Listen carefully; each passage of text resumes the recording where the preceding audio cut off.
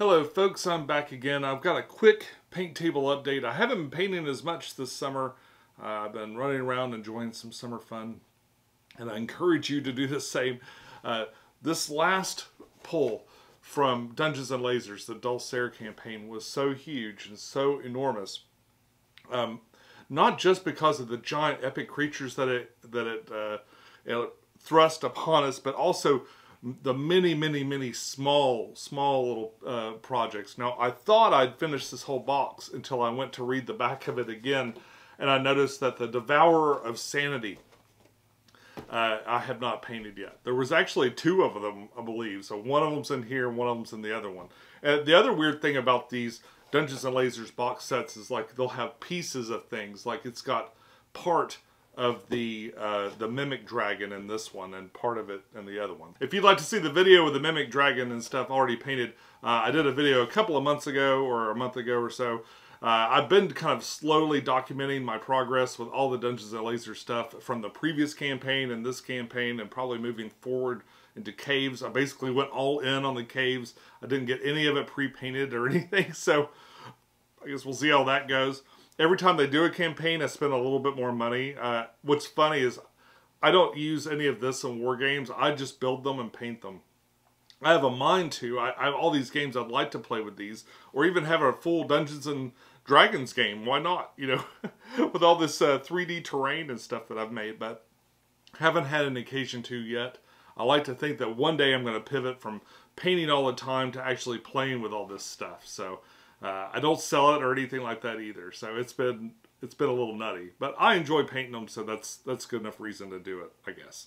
Okay, so without further ado, let's dig into these things real quickly. I'm going to tell you what I did and show you where I got. I tried to follow the paint schemes I saw on the box and some of the artwork inside the PDFs that I got for the Deuslair campaign and stuff like that. A lot of these colors weren't my first choices for colors for things. Like, let's start with the Kraken here. This is my pretty pink Kraken. It's kind of a purpley pink, I guess. And that was, I think I got really close. If you look at the artwork for the Kraken on the box and stuff, I think I got really close with the color. This one was a really interesting thing to paint. I guess my biggest advice is just leave the base off. You know, prime it with the base unglued, and go through there, and that way you can get inside of this thing and paint all the details inside the mouth. I didn't go crazy on the details inside the mouth just because it's dark. It's hard. It's actually hard to look in there and see anything, even just like with your eyeball and stuff. You can shine a light and see all kinds of stuff, and you should paint it to some degree, but don't go nuts on the details for stuff that's basically inside of there. You can do some real subtle things with the colors and stuff and it still look really neat. This is a big model. It's not super big like the turtle, but it's a fairly large model. But the way it assembles and stuff, I think it's going to be really easy to store, so I'm a little relieved, unlike some of these other ones we'll get to in a little bit. Something else that came with this one is it's got all these little individual Kraken arms. That's really neat to me, that this model seems like if you put it up in a scenario, it's going to be sort of planted in one area, and it would send those arms out to make its attacks and stuff. So I really like that it left these kind of things detached so that you can actually attack with them without moving the entire model around and stuff. I think that that's really neat, and seems more like what I would expect from this guy. He's going to be reaching out and grabbing you and like pulling you back into his mouth, versus trying to chase you around and stuff by himself. So up next we have the Undying Queen Inara. So this seems like some sort of fairy dragon queen thing. I confess I did not go through the bestiary and look up what each of these things are doing. I just sort of, I looked at the art and I just sort of gave my best impression of maybe what this would look like. I try to do some things I do differently. Like I saw she had black horns. I decided to go with like a deep blue for her horns and her hooves and stuff. I'm not too sure what these hand things coming out of the top of her torso are and stuff. These little claws that she's got sort of embedded. So I assume that she's some sort of a magical creature and possibly a monster, given all the skeletons and stuff. She's got a skull in her hand and a bunch at her feet and stuff. So I painted her armor up kind of this basic red. I went through and just kind of found my own color scheme for a lot of these different things and got it done.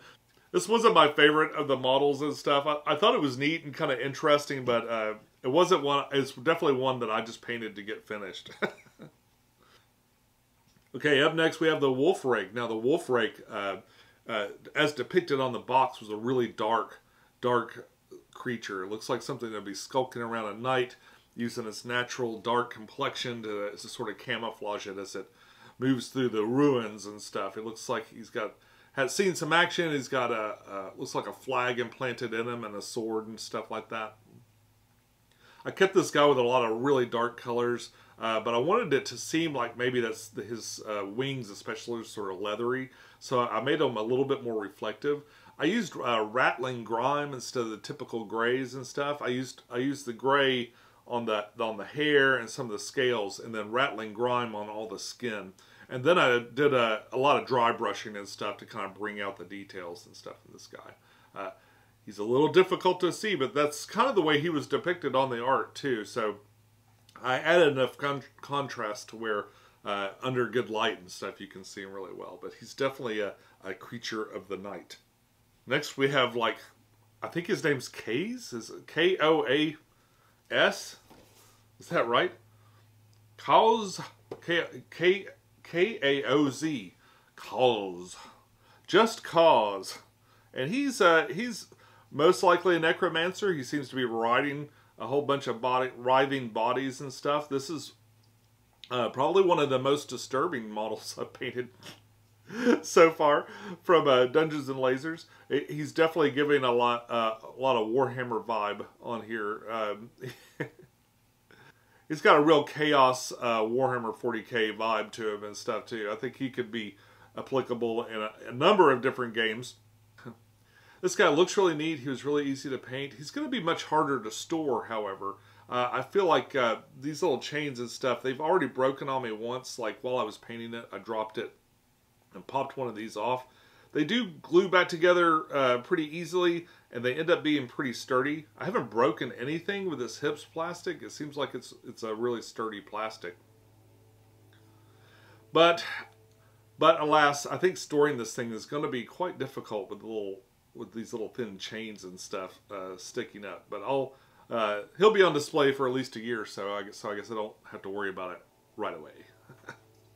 And folks, that's all I got for you today. Let me know what you'd like to see next. Feel free to comment if you're following the Deuslair stuff.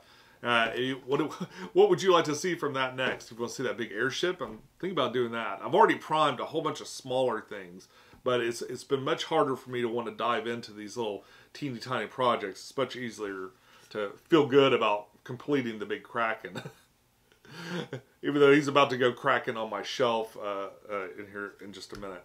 But I'd love to hear from you. Thanks again for tuning in. Enjoy your games, and I'll see you soon. Bye-bye.